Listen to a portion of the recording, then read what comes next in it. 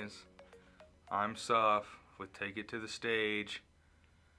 Today we're going to be talking about the musical Rock of Ages. It's about rocks and different ages. Emerald, you want to start us off? Hi guys, welcome to Take It to the Stage. We hope you guys enjoyed last week's episode of Hairspray. We thought it was a good time to bring it up with everything that's going on. I know Suff enjoyed Hairspray. Yeah? Yeah, it was interesting. I dug it a lot. It was cool. Okay, I'm done. I can't do that anymore. I'm irritating myself.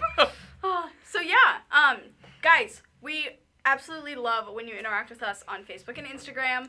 I'm having so much fun getting to talk back with you guys and hear what you think about what we're doing, and the excitement from you guys just fuels our excitement, so it's really, really hype. Yeah, it's super cool. Thank you all a bunch to everyone who's listening. Thank you for listening. Okay, so this week's episode, we're bringing it back to the 80s with a little bit of Rock of Ages, as you heard Suff say earlier. Woo! If you guys have heard of Rock of Ages, haven't heard of Rock of Ages, it's actually your favorite musical ever. I'm really excited to bring it to Take It to the Stage and talk about it a little bit. Forever ago, my senior year of high school, we actually got to do Rock of Ages here in Lowell, Montana. Forever ago. Forever. Not that long ago, actually. Like 3 years ago. And I had so much fun with that show. There's just so much action, and it's so lively, and there's lights, and it's like all 80s music, so it was like super hyped the whole time. So yeah, I'm excited to talk about it. Shall we get started? Let's go. Okay. I should preface this where I feel like I'm going to like this one a lot because I love 80s music, and Def Leppard is one of my favorite 80s bands. Oh my gosh. Factoid. Random fact. The song Rock of Ages by Def Leppard is not in the musical. I figured. Which is weird because that's like the name, right? My two assumptions about this play, I don't know anything about it other than that I knew it was based in the 80s. But my two ideas of what this musical was about was that it was either all about Def Leppard, which didn't seem like it was probably a thing, because like that probably wouldn't make a good musical. Oh. Or two, it was about all just random 80s stuff, and Def Leppard had nothing to do with it. Yeah. So, yep. Well, a little bit of that. Kind of makes me sad that it's not in there, because Rock of Ages is a bop. But, dude, that's like the first song I ever headbanged to. Really? Yeah. I was like... I was like 12 when I first heard that song. In my mom's truck, she bought an old Def Leppard CD. And that's when I got introduced, and I was like, Rock of Ages! I'm like headbanging in the side of the truck, and I was like, yeah, rock and roll! Dude, I have never headbanged. Like, how do you do it without actually having whiplash? The key to it is, like, you don't make the movement too jarring. Like, you're not, like, it's not, like, static, you know? Sure. Like, there's got to be a flow to it. So it's like, are you, like, leading with your forehead or, like, your chin? Like your chin, like... It's got to be like it's got to be like a like if you make a wave motion with your forearm in your hand, it's got to be like that kind of motion. Yeah, and you got to get your body into it too, because that like cushions, you know? Because if it's like just your head, like all you're doing is just, ow, that actually just a little bit of it that I just did hurt. All you're doing is just smacking your brain into your skull over and over. You got to like, but then there's the hardcore ones where, you know, it's like, and they're like just going hard. And that's when you're really feeling it. But at that point, the brain damage is worth it. The damage has already been done. Like, you can't hear anymore. You're at the concert. Might as well. Yeah, if you're at a Slipknot concert, like, that's the only headbanging you can do is the kind that's damaging. Ah. Like, otherwise you're not headbanging right. Wow. But if it's like Def Leppard or like even like most Metallica, I feel like fits that vibe. There's some Metallica that's like the Slipknot vibe, where you gotta you just gotta go. You just gotta go. But like the Rock of Ages, like, you know, it's got that dun dun dun. It's got like the flow to it, so you're just like, you just go with that just flow, vibe. you know? Yeah, you just vibe. It's like the 80s version of like the bop, the like little bop vibe. Yeah. Yeah, okay. But yeah, no, I love headbanging. It's like, it makes you feel rock music in a whole different way. Okay, everybody, you hear that?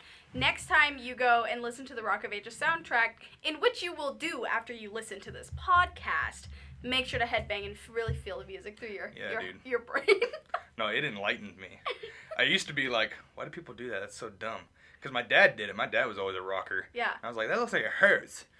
And then I got older and I was like, fuck yeah! Like, you know, like rage kind of thing. Right. Yeah. There you go. There you go. Headbanging. Try it out. Okay. Talking about headbanging like it's a drug. Right? Please do headbanging. Only once. This is your brain. This is your brain on headbanging. It's just like smushed. It's I feel like that applies more to headbanging than like actual drugs. like your brain's just smashed. Okay, Rock of Ages. Let's go. All right, guys. I have all of my synopsis and facts from themusicallyrics.com. And shout out to themusicallyrics.com for always helping me out with that stuff, even though they don't know that I exist. Thank you. You guys are bomb. All right, so Rock of Ages was written by Chris D'Arenzo. Ooh. Yeah, he sounds like Italian. Ooh. Maybe I spiced that up a little bit too much because Doug Nagel, shout out to Doug Nagel, he has made me like spice up every Italian word I see. It's okay, we like a little spice. A little less spice. The first production, it was in 2009, and after 2,328 performances, it closed on January 18th, 2015. No way. That's so like they don't like professionals don't do it anymore, like Broadway? Yeah, no, I don't think it has not been on Broadway. I don't even know if there's many people who have done it off Broadway since then, but there's, Rock of Ages, when I was reading, it was saying, like, there's people in Japan doing it, and it's, like, definitely gotten around the country. Wow, interesting. Because a lot of our, like, 80s music, it's, like, this is, like, 80s American music, and we're, like, spreading that throughout the country with the musical. Right. Interesting. The show is designed to feel like a literal rock concert where characters break the fourth wall constantly. So, that's cool. For those of you who don't know what the fourth wall is, it's basically like when you're watching a cartoon on TV and one of the characters looks directly through the TV into your soul and starts talking to you, full awareness that they're in a TV show and it's not real life. Right.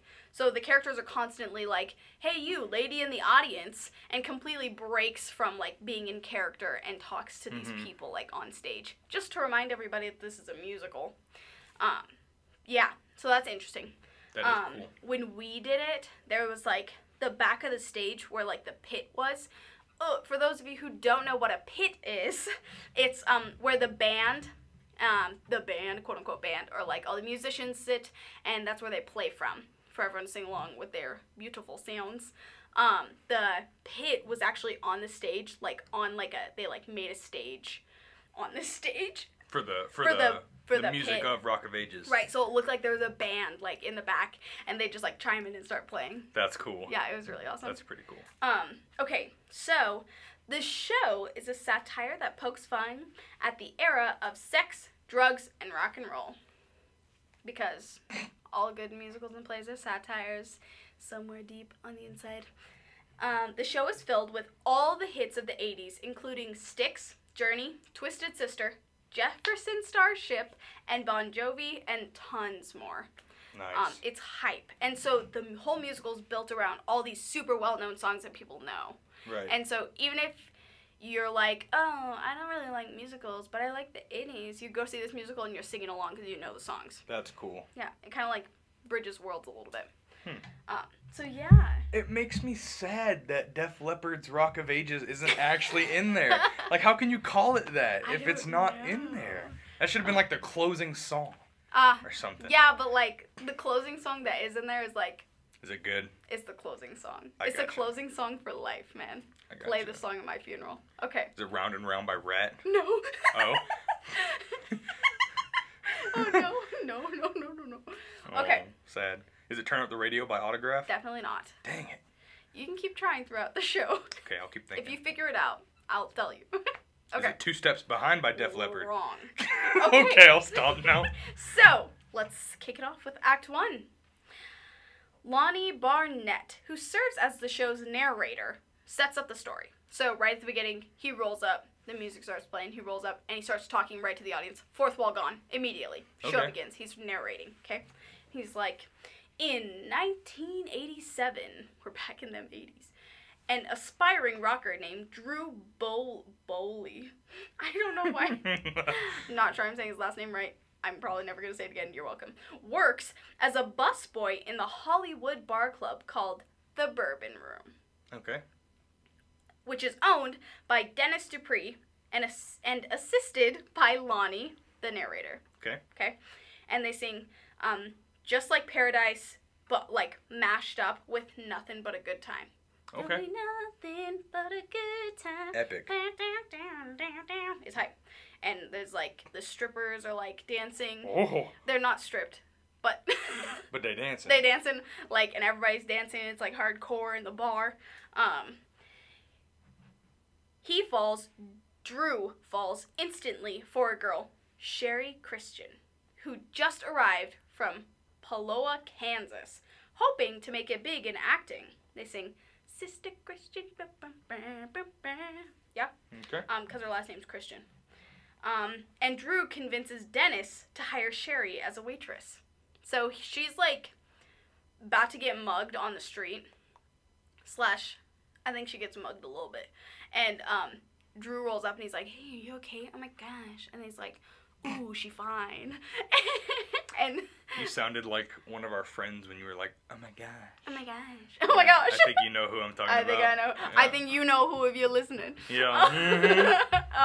And so then he, like, helps her. He's like, come with me. Come back with me to my job. It's chill there. So they go to the Bourbon Room and he's like, hey, give her a job. And he's like, Dennis is like, I guess, sure, yeah, job, here you go, whatever, we need help. Okay, so everybody works at the Bourbon Room. A lot of stuff takes place in the Bourbon Room. It's the place to be. Okay. So that's kind of like our main setting for this. Okay. Mm-hmm, definitely. So, a pair of gentlemen, that are German developers, okay. One's named Hertz Kleinman and his son Franz. Hertz and Franz. They persuade the city's mayor to abandon the sex, drugs, and rock and roll lifestyle of the Sunset Strip and introduce clean living into the area, much to the anger of the city planner, Regina. So, Regina, when we did the musical here in Montana, I played Regina. Okay. And she's like this, like, she's like the city planner, and she, like, works for these people, and she's like, why are you trying to ruin the strip? What are you doing? And then she gets mad and becomes this, like, super activist, and it gets really cool. Oh. Okay. So, after that, they sing, We Built This City. We built this city. Quick little fun fact. Yes. I used to be dumb. Oh. I used to think that song's lyrics were... You used to be dumb?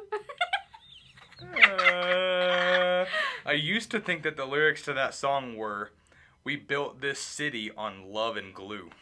Oh. And I was really confused. Really? Yeah, I'm dead. I'm not even joking. Love and glue. Because the first time I heard that song was on GTA 5, back when it first came out in like 2013. Mm-hmm. Or, yeah, 2013, 2014. So I was young. Yeah. And it plays on the radio, and I was like, we built this city on love and glue. And my friend was like, what the hell are you doing? What? And I was like, I'm singing the song. It's on the radio. He's like, they say rock and roll. And you were like... And I was like, dude, I swear to God, they're saying love and glue. It doesn't make sense to me, but that's what they're saying. That's definitely, And he's like, you need to listen to that song again. And I was like, sure as heck. rock and roll. So that's like a fun little dumb memory I have. That's beautiful. I'm so glad. Yep. We built this city on love and glue, folks. Somebody spin it, play it, make it. Okay. When Dennis learns that part of the plan involves demolishing the Bourbon Room, he believes the club can generate more money by having rock star Stacey Jacks and his band Arsenal, who recently announced their breakup, perform their last show at the Bourbon Room. That's a badass name, Arsenal. Yeah, right? I'd listen to a band called Arsenal. And they sing Too Much Time on My Hands. And it's really cool because everyone's like, too much time on my hands. And, like, it's like, it has some really cool stuff in the music. I really enjoyed that one. So, yeah. Shiz is crazy. And, like, Herz and Franz. Okay, Franz is, like, kind of soft-spoken and, like, quiet. And he, like, kind of checking out Regina. And Regina's, like, all in her stuff. She's, like, mad. She's angry. She can't see past the red because they're trying to take away the city she loves, right? Turn it into clean. And Franz is like, hello, woman. And she's like, what's going on? So, there's that. So, he calls Stacy and convinces him to play the band's last show in the club where he had begun. So, Stacy Jacks had his first show, Arsenal did, at the Bourbon Room. And now they're going to have their last show at the Bourbon Room. Okay. And they're going to try to use that money to make enough money so that they don't get demolished, basically. They're trying to take back the strip. Gotcha. Okay. So, as Drew struggles to write new lyrics because he was like a wannabe rock star, right? He's like sadly like writing lyrics, and what's his butt? Dupree walks in. He's like, "What are you doing? Stop! That sounds horrible. Quit!" Like he just absolutely cannot rock star, and he's trying his hardest. Okay, so he's trying to write lyrics to a song, and Sherry urges him to go after his dreams, and he sings, I wanna rock! Hell yeah! Twisted Sister! That's one of my all-time faves. Oh, everybody. I feel like even if you don't like 80s music, you know that song, you know? Yeah. Regina begins protesting Herz and Franz's new redevelopment plans, and she sings, we're not gonna take it. Right? More Twisted Sister! All of the songs, like, even just the titles fit really well. Like, with what's going on. Built this musical around the music before, like, they didn't, like, try to shove the songs in. They made the That's super cool. Around. I like that a lot. Yeah. Okay, so, later, after arguing with her parents during a phone call, Sherry begins to discover feelings for Drew, who supports her dream of becoming an actress, right? Sherry's the one that he saved, right? Yes. Got her a job? Yeah. Okay. Also, Drew, auditioning to open for Arsenal, finds the lyrics he has been searching for and realizes that they have come from his feelings for Sherry. Ooh. Okay, and they sing a whole mashup of More Than Words / Heaven / To Be With You. Ooh. Heaven, oh. So it's like a big medley? Yeah. Nice. Huge. And, like, everybody, like, sneaks on the stage, and there's everybody singing, and they're, like, singing, like, separately, Drew and Sherry, but they're, like, singing about each other, and they're like, oh, and she's also singing about how her parents suck. It's hype. One of the coolest things, I think, in music is when you can do a medley of songs that, like, have no relation, but they just happen to work really well together. It's so dope. It's so dope.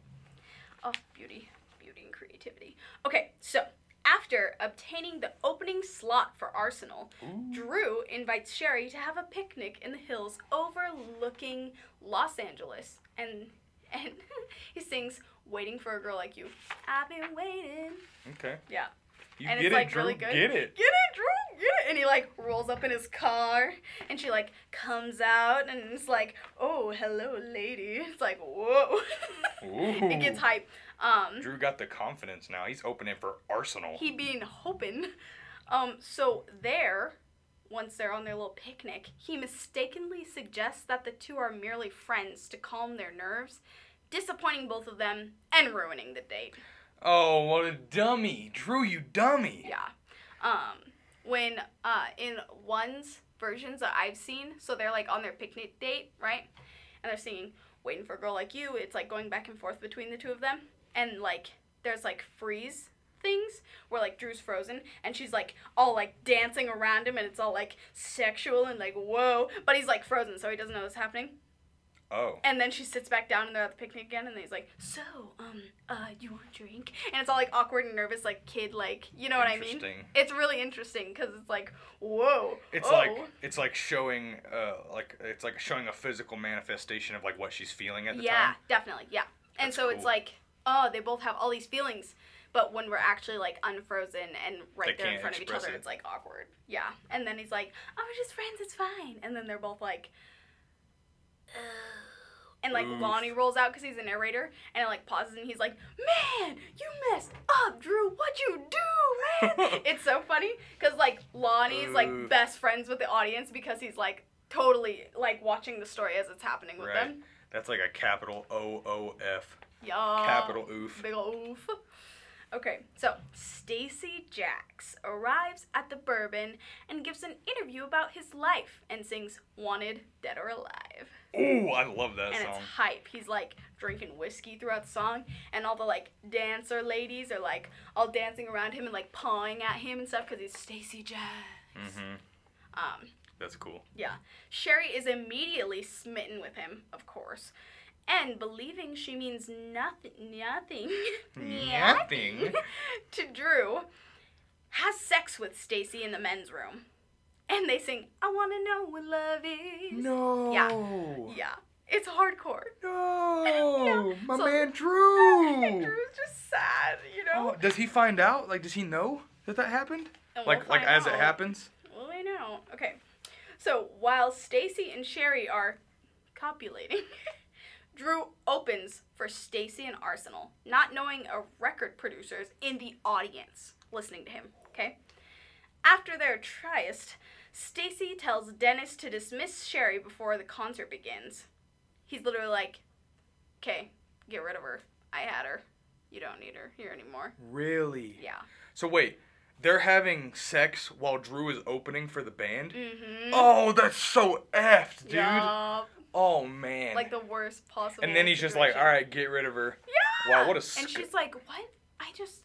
I want to know what love is. And he's like, blah, blah, go away. What a scumbag. Yup. Stacy Jacks. Dang. Okay. Dang. So, that sucks. Next. Reading, learning. Okay. His guitarist realizes what Stacy did and knocks him out. Oh, hell yeah. Big old fight scene, like, right in the middle of, like, the whole show, like, halftime thing, right? The record producer in the club was impressed with Drew's performance and suggests he take over for Stacy. He then offers Drew a contract, which he accepts. Sherry seeks comfort from Drew after she's fired because Dennis does fire her because he's like, Stacy, I really need you to play the show. I'll do whatever you say because we need the money so that we don't get demolished. Right, so he does whatever he says. Yeah. Did they sing a song during the fight scene? There's definitely music, but I think it's just instrumental. Oh, okay. Mm-hmm. Because it'd be so cool if they were like, Saturday night's the night for fighting. Yeah. That'd be dope. Okay, so he accepts. So again, Sherry seeks comfort from Drew after she's fired, but having seen her go into the men's room with Stacy, he dismisses her. So he saw what she did. Oh. And he's like, nope, you don't care about me, but she thought he didn't care about her, so she went for it. You know what I mean? Right. It's like a whole circle of bad. Okay, and then they sing, come on, feel the noise. Nice. And Another that's like banger. his like song that Drew sings taking over for Stacy because Stacy's knocked the frick out somewhere in the bar. That's cool. Yeah. This sounds dope. I want to see this one. It's so good. Okay, so in the midst of these events, Regina continues her protest. She out here protesting. So it like cuts over to her and she's like, we're not gonna take it one more time around. Nice. Okay, so an upset and unemployed Sherry meets Justice Charlier, the owner of the nearby Venus Club, which Justice prefers to call a gentleman's club. Ooh. If you know what I mean. Yeah, I get what's going on. Okay, so she relates to, I'm not explaining what's going on. She relates to Sherry's story, saying that many of the small town girls hoping to hit it big in LA end up making a living as strippers. And that's just that. And she's like, get over it, honey. So, grudgingly, Sherry accepts Justice's offer to work in her club. And she sings Harden My Heart / Shadows of the Night. Another medley. I'm gonna harden my heart. It's like hardcore because she's like sad and she's crying because she just lost Drew like totally because of what she did. Also, Stacy Jacks doesn't care about her. Her parents don't believe in her and they stop supporting her and don't care about her. And she feels like she's all alone and she meets Justice on the street and she's like, it's okay, it happens, dude, I got you. And Justice is like, the, like, mom, like, total, like, big mama, like, I got your back, honey. You need some love, honey. Yes. And she's like, I'm gonna harden my heart and do what I need to do to be an actress. So, yeah. Wow. Hype. As the act closes, everyone is alone. Drew, as an upcoming rock star, alone. Sherry, fending for herself as an exotic dancer, alone. Regina, protesting the redevelopment, alone. And Dennis, trying to save his club, alone. And everyone sings Here I Go Again. Here I go again on my own. And it's hype. And then, like, at the end, they, like, pause. Because the song's, like, almost over. And then Lonnie's like, okay, jazz hands, guys, jazz hands. And everybody's like, oh, okay. And it starts doing jazz hands. Like, it's, like, a totally funny thing. Because we have to break the fourth wall every 3 seconds, you know? That's funny. Yeah. And that's the end of Act 1. Okay. Okay. Act 2. Herz and Franz begin demolition on the Sunset Strip. Oh. Alienating them from each other as Franz falls for Regina and sees the error of their ways. Franz is like, we can't be doing this, okay? I talked to Regina and we, like, got to know each other a little bit and, like, she's right. We can't take away all the culture this place has. And they definitely, like, start to fall for each other a little bit. Ooh. There's, like, this moment when they're, like, standing in front of each other and they're, like, really close to each other, just looking at each other. And then she's like, bye, and leaves. And they're, like, so Sherry and Drew are, like, that, like, uber romantic kind of love, you know, the main love story, right? Right. And then Franz and Regina are, like, the awkward, funny love story on the side that's really just quite enjoyable to watch happen. Gotcha. Yeah. Okay, so he's sad and he's like, Dad, no. Okay, Dennis and Lonnie join the fight with little success, and the second act opens with a giant slow-mo fight scene between everybody from the Bourbon Room and the cops with, like, sticks, like, taking everybody down, cuffing them, like, no more fighting, and they sing the final countdown. Yeah. That's dope. It's really cool. And it's, like, slow-mo, and they're, like, fighting, and there's, like, oh, like, big choir sounds happening in the back. It's cool. That is cool. Okay. So, Drew's rocker image is upsetting the record producer, and Sherry is learning how things work at the Venus Club. And they sing Any Way You Want It / I Want to Rock, but as a reprise. And so, they're sad. And things are not working out. Because men at the Venus Club, like, take advantage of these girls. They're like, no, I'm not doing that. And they're like, you're doing it. Here's some money. Do it. Oh. I'm paying you. Any way you want it, that's the way you need it. Any way you want it. It fits. Yep. Okay. And so, when they meet on the street, Sherry is embarrassed about her job as an exotic dancer, and Drew's upset that his record company is attempting to reshape him into part of a hip-hop boy band called the Z Guys as Joshua Z. So his producer's trying to make him, like, into the opposite of everything that he's wanted to no, be. Arsenal! Yeah, Arsenal! Oh, okay, so they argue, and Sherry admits that she was crazy about Drew and that she like, really liked him, but failed to make a move because he said they were friends. They part ways more troubled by these new revelations, and they sing High Enough. Can you take me high? But it's really good, like, oh my gosh, the duet of them is so beautiful. Gotcha. Kills me, it's so pretty. Okay, so, let me make sure I didn't just flip too many pages. Okay. A drunken Stacy arrives at the Venus Club, where Sherry works, and is pleased to see Sherry. Oh. He's so creepy and gross at this point. I feel slimy when you say his name now. Right? Stacy Jackson. Okay. After being forced to give him a lap dance, she beats him up while dancing. Oh, hell yeah. And so she's singing I Hate Myself for Loving You, and he's singing Heat of the Moment, and she's, like, giving him a lap dance, and then, like, punching him in the face mid-booty swing, like, it's hype. Heat of the moment, that's the heat of the moment, right? And he's like, no, it's the heat of the moment, I didn't know what I was doing, and she was like, I hate myself for loving you. Boom, bada, bing, punch it in the poo. I hate myself. Yep. I'm trying to remember. It's been so long since I've heard some of these. Like, whenever you say them, I'm trying to play them in my head. Yeah. Heck yeah. So that's hype. Drew arrives to admit his feelings for her, but becomes angry when he sees the two in a suggestive position and storms off. Oh my god. Yo. Stacy Jacks ruining everything always. Justice later tells Drew that as soon as he left, Sherry had punched Stacy in the jaw. Like, she, straight up knocked him out. Yeah. Heck him. He's getting punched by everyone. So, Regina, we're back at Reginaville, okay? She continues... Don't say that. Come on. She continues her protest against the destruction of the Strip, but yields no success. She's having a lot of trouble. Alright, she convinces Franz to stand up to his father if he does not believe in his father's vision. Franz admits that he has his own dream, namely to open a confectioner's store in Germany. He just wants to be a baker.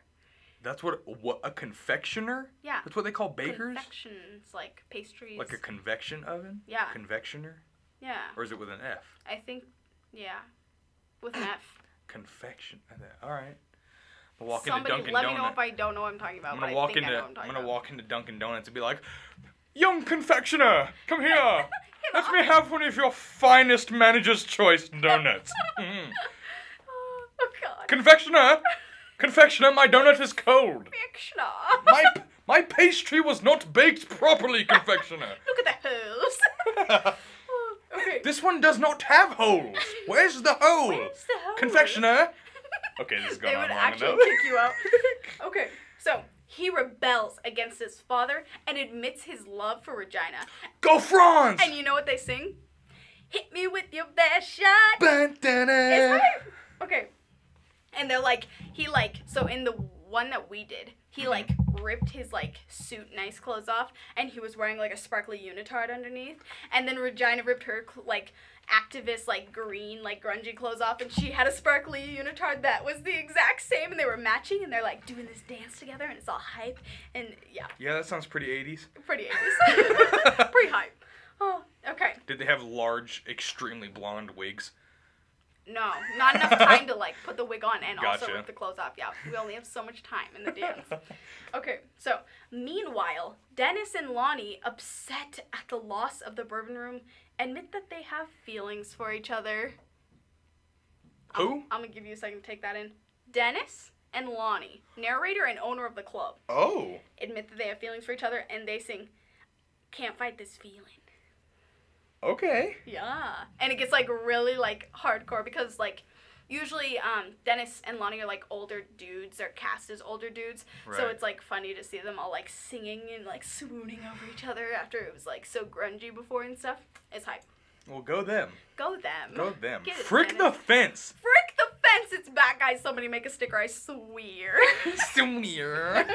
Okay, so Sherry decides to leave the Venus Club after the scene with Drew, and Justice tells her that she had a similar experience with her first love.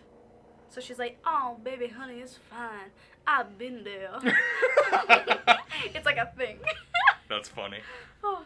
And everyone's in turmoil as they attempt to move on with their lives because everything they wanted is down the drain, crapped. Right. Everyone is in turmoil as they attempt to move on with their lives because everything's gone, they lost everything, sadness, bad. Right. Okay, and they sing, "Every rose has its thorn." Okay. Yeah. All right, so Franz leaves for Germany. Oh? And Hertz begins to regret the hurtful way he treated his son. What about Regina? And he sings, "Keep on loving you." Okay, ready? Okay. Regina arrives and explains to Hertz that Franz does not hate him. He simply wants his father to support his dream. Hertz decides to return the deed to the bourbon room and to Dennis and invest in Franz's confectionery store instead of demolishing the place. Right. And so at that point, Regina rolls up and she's like, "All right, no one's listening to me. I tried all this protesting. We fought people, we did everything, no one's listening to me. It's still going down." She rolls up with a gas can and a lighter, and she's gonna blow the place up with her in it. The bourbon room. No. Okay, so she's just trying to, like, make a statement. She's not, I don't think I misspoke. She's not trying to blow, she's mostly just trying to set herself on fire to be like, I gotcha. For the strip. I don't gotcha. do this, right? Oh my god, that's hardcore. Regina's hardcore, which is funny because she's, like, kind of with Franz, and they're all lovey-dovey, and he's, like, so sweet and soft and nice, right? And she's like... And then he just left to go bake donuts. Well, his dad was like, if you're not going to help me, go home and get out of here. And he's like, okay. Fine, Dad. I'll go start my confectioner's store. And so... Confectioner! That's right. And I think... Yeah, within that same time, Franz, like, goes to Regina, he's like, I'm leaving, and they're all hanging out together, and he's like, I better go. And she's like, oh, okay, if you have to go. And they, like, hug or kiss, depending on the show. Mm-hmm. And it's just, like, this really sweet, intimate moment, like, oh, at least somebody got to be with somebody for a few seconds. Right. With everything bad going on. Sherry got to be with Stacy for a few seconds. Oh, she shouldn't have done that, though. Nope. That was a bad. That was the bad. The bad. But it's okay, baby. I've been there. Okay, so... Everything is wrapped up. Hertz is like, please don't light yourself on fire. Give me that lighter. And takes it away from her so she can't make her statement. She's like, frick you. And leaves. Oh, good. I was really worried there for a second. Yeah, no deaths in this one.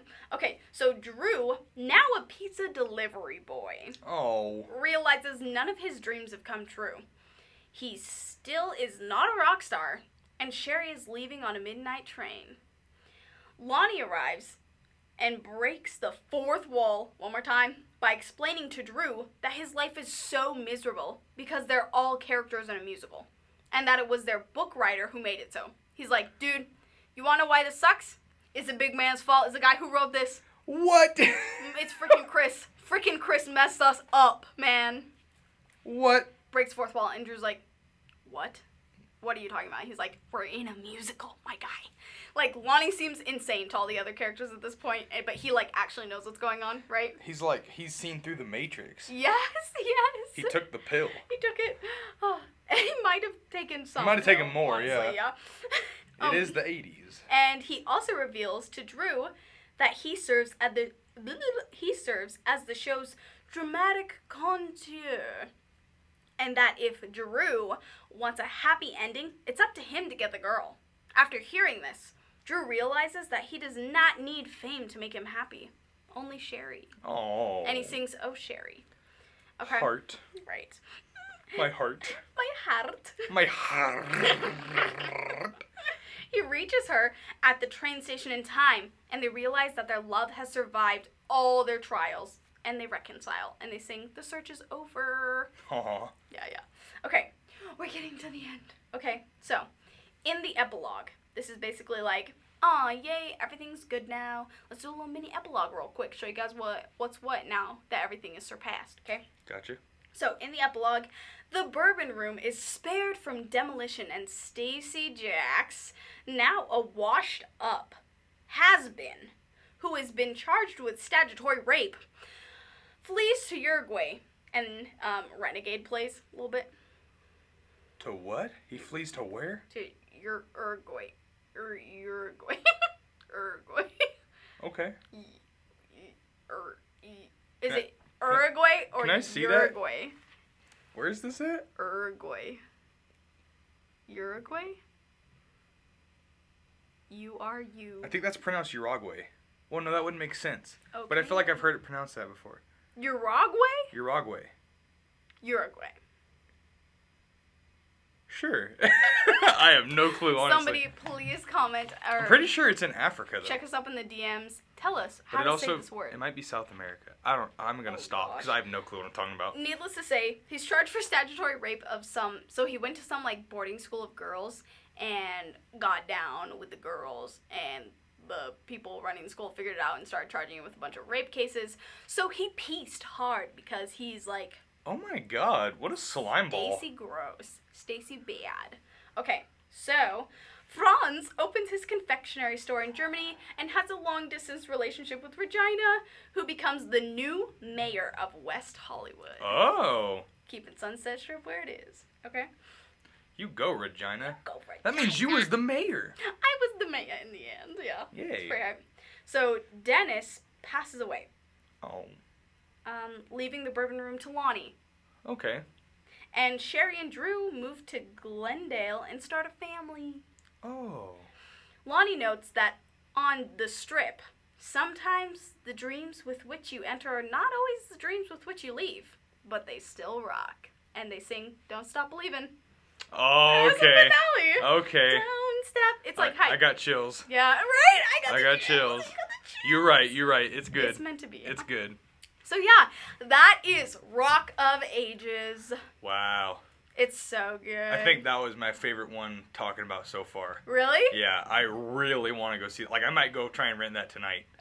And go watch it. It's so good. And one thing to note, the movie version, there's not as much Regina Franz stuff really at all. You see that more in the musical. Oftentimes with movie versions, they cut out a few characters or just like shadow them down way more so that they can fit the whole thing into a shorter time span. What's a good place to like rent musicals? Well, so there's some app that you can get. I think it's a subscription thing though. Okay. And it's like BroadwayCon something.com or something like that. It's kind of like Netflix, but like you can see musicals, staged ones. Gotcha. And then there's a lot of musicals that were turned into movies that you can watch, like right. Hairspray, Heathers, but it's bad, and there's no music. It's just a movie. Right. There's not a musical movie version, just a movie version. Yeah. Rock of Ages. What else have we? Rent is a movie musical too. Yeah. Yeah, I want to watch like the musical. Right, the stage ones. Because that's like what I'm trying to understand and get into. Yeah. So. Fuck y'all. I'll have to look around. Yeah. So yeah, I really enjoyed that. Rock of Ages is a bomb, and I hope that everyone gets a chance to see it in person, whether that's at a community theater. Please support your community theaters, or that's on or off Broadway or in some big city. Just get out there and see more musicals, because the experience, the energy you feel when you're like right there in front of someone and they're like showing you this whole new story. It's like you're living in it with them. It's really cool. Something I wanted to talk about because of the time in which we were in currently, is... Hashtag COVID sucks. Hashtag COVID sucks. Is people of color and how they end up interacting with the theater world. A lot of talk has been going around about it, and people have been opening up about how oftentimes if they're a person of color, they question why they get the roles they get, you know?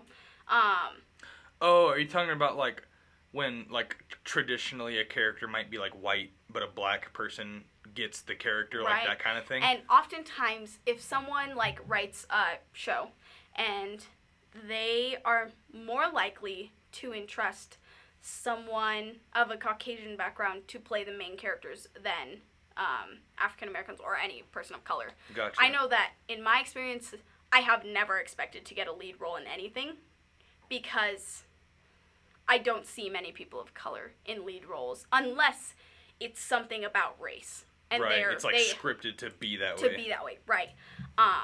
And so it's really interesting.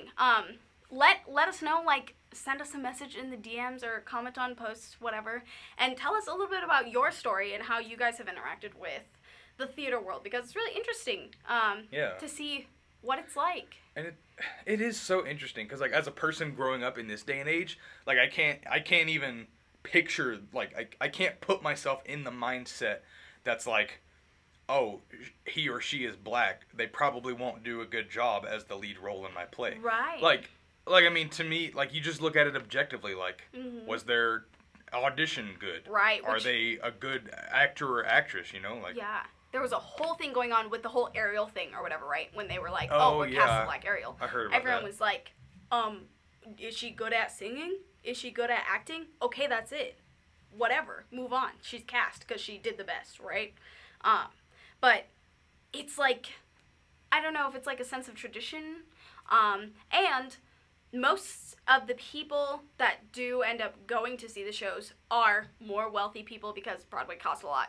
Right. And oftentimes they're higher class Caucasian people, and so their not that they're actually racist by any means. Nobody. Right. You don't. But it's like what they're used to, right. maybe. And so they might be a little bit less comfortable or less likely to go see a show where an African American or person of color is the lead. They just might not be as it might not be as appealing. Right. Not because they feel a certain way, but just because of what they're used to. Right. Yeah. That is interesting. So yeah. So yeah, let us know if you have any, like, your experience, if you know of anything that's happened to someone or you personally. Yeah, throw it out there, because we're all just trying to make the theater world an amazing place to be yourself and express yourself. Trying to make the world a place of love. Love. Love. Come here, baby. Come here, baby. I'll show you. Oh, okay. So yeah, thank you guys for watching. I'm so hyped that we're already on listening. The 4th. Oh my gosh. Thank you for watching your screen as you listen. No, I'm kidding. Yeah, you better have stared at the screen this whole time, I swear. Like 45 I will minutes. find you. Swear on it. Oh, thank you, though, for reals. We're already on our 4th episode, and it's crazy the amount of people that are actually listening to us and that we are actually existing. Yeah, like, it's really crazy to think it's already been a month. Yeah.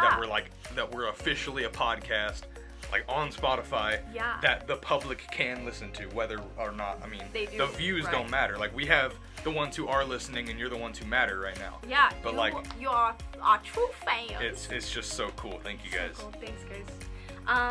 We'll see you next week with possibly something a little bit less known for some.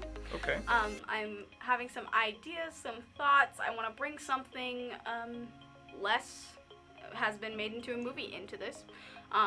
Maybe something that hasn't been made into a movie. Okay. So I'm excited to look around and decide. But if you have any ideas or thoughts, please let us know. Always, don't be afraid to message us on Facebook at Take It to the Stage or Instagram at Take It to the Stage. Yeah, be bossy. Be bossy. Be bossy. Big boss. So yeah, thanks guys, and we'll see you next time. This was Emerald. And I'm Suff. Bye guys. We love you.